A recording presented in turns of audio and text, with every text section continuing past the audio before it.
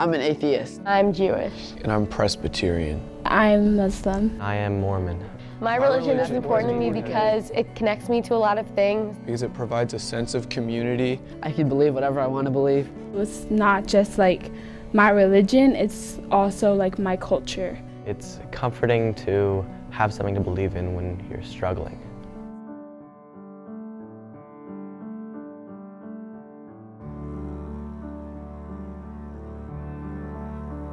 Religion is central to a person's identity, and when this core belief is taken away from people, they lose a piece of themselves. Freedom of religion to me means that each and every person feels safe and comfortable practicing their religion to the best of their ability without fear of being targeted because of who they are or what they represent. Freedom of religion is one of the most integral aspects of the Constitution. Freedom of religion means that each individual is able to pray to the God that they choose or choose not to pray to any God at all and live that person's life as they want it to be. Under the Bill of Rights, every American has the ability to practice free speech and any religion they choose. These two rights are a cornerstone of our democracy, and when they crumble, our country will as well. Unfortunately, in recent years, these rights have begun to clash, with the rise of anti-mosque and anti-Islamic protests. Because of this, many people nationwide are having their religious freedoms robbed from them. When it comes to practicing our religion in accordance with the First Amendment, we have to make sure that our houses of worship are able to accommodate their worshipers.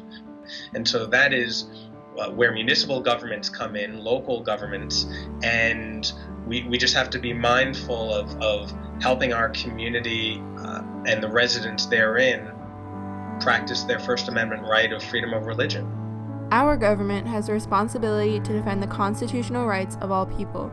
President Trump signed an executive order which promises to protect and vigorously promote religious liberty. And defend your right and the right of all Americans to follow and to live by the teachings of their faith. The United States of America is a nation of faith, and religious freedom is a top priority of this administration. But the current administration has been prioritizing those who share their own beliefs despite their continuous promises to defend the rights of all people. And now to the Trump presidency. This morning, President Trump retweeted anti-Muslim videos from an extreme far-right group in the UK. Donald J. Trump is calling for a total and complete shutdown of Muslims entering the United States until our country's representatives can figure out what the hell is going on. Protests and acts of violence and hatred have been occurring in greater amounts and are only continuing to become more prevalent. These protests are often followed with state or local legislation and zoning laws that prevent people from practicing their own religions. These bills are like masqueraded as bills that are intended to protect our democracy and protect our Constitution. But if you look at the language in these bills, they actually do anything but. They actually target and incite fear-mongering against a minority community. And the language in these bills is clearly targeting Muslims in America. For example, the McLean Islamic Center in McLean, Virginia, recently protested against unfair laws that prohibited their ability to hold prayers at certain times of the day. The hours of the mosque were limited from 4 a.m. to 7 p.m., and they were only allowed to house 10 cars in the parking lot for the morning prayer, despite having enough room for 90 cars.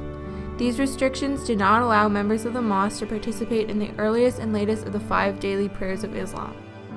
The government has a responsibility to make sure that laws are in place to protect freedom of religion. And if there are bills that are introduced that would prohibit the freedom of religion, lawmakers have a responsibility to make sure that those bills do not get passed. And I think that every local government should start from the basis of trying to accommodate those who want to live and worship in their own community.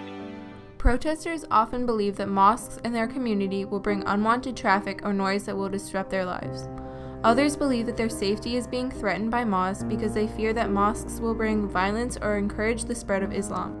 They believe that they are being overpowered or discriminated against by Islam, Judaism, or other minority religions. However, only 5.9% of Americans practice a non-Christian based religion.